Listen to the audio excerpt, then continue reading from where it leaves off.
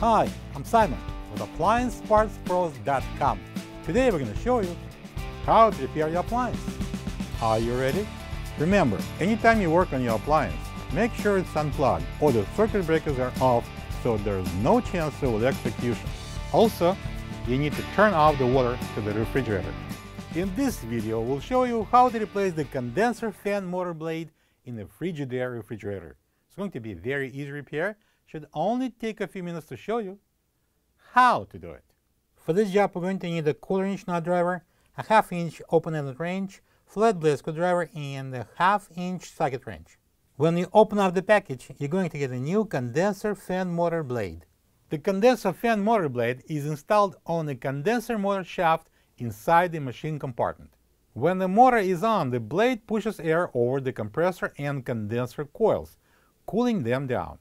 If one of the blade's pedals cracks or breaks off, the condenser motor will start making noise and may eventually break down. So, if you hear any strange noises coming from the back of the refrigerator, don't waste time. Check and replace the condenser fan motor blade if needed. We need to remove this rear access panel. It's held in place by 4 1/4-inch screws, and I'm using a 1/4-inch nut driver.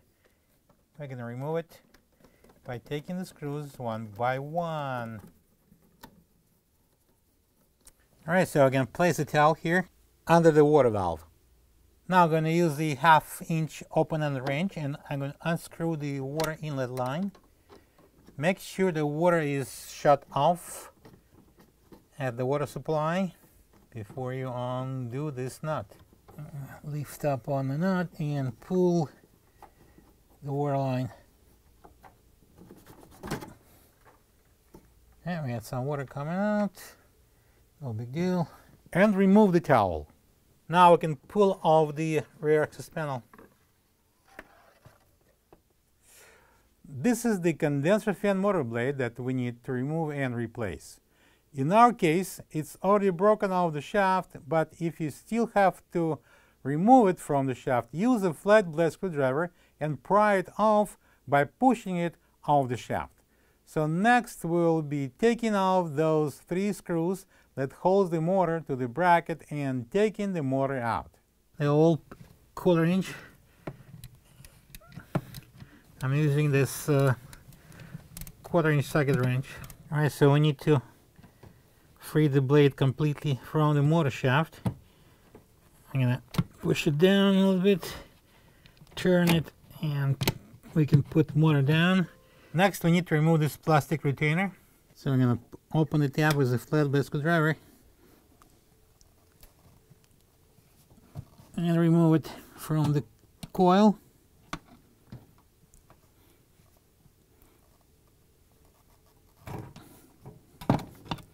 And then from the housing. Put it aside, and now we can remove the blade. As you can see, it's broken. This is the old condenser fan motor blade next to the new one. If you don't have this part, you can get it from AppliancePartsPros.com. So we're going to bring a new blade in. Obviously it goes in this way, so we can put shaft right in this opening. Slide it in. And then we're gonna work out the motor into its position and the blade, and install the motor. You need to match the holes and put screws in. And I use this 1/4-inch socket wrench. Alright, now I'm gonna install the blade on. Hold the blade with one hand and place that on the motor shaft. Then using the second hand with the flat blade screwdriver, I'm going to push that blade onto the shaft. Now we can install this retainer clip. One end goes on the fan housing and the other end is on the coil.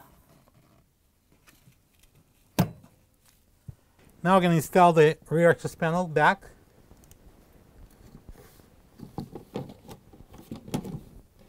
Alright, now we can install the water line back onto the valve. Press the line in. And then we're going to manually tighten that nut as far as it goes. Now I'm going to use these 1/2 inch open on the wrench and I'm going to tighten it. Do not over tighten. That would be plenty enough. And now we're going to secure the rear access panel with the screws. Let's align the holes, and then using a 1/4 inch nut driver I'm going to install 4 1/4 inch screws to secure the rear access panel.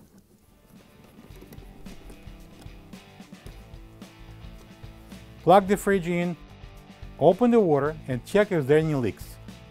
Thank you for being a part of another successful repair brought to you by AppliancePartsPros.com.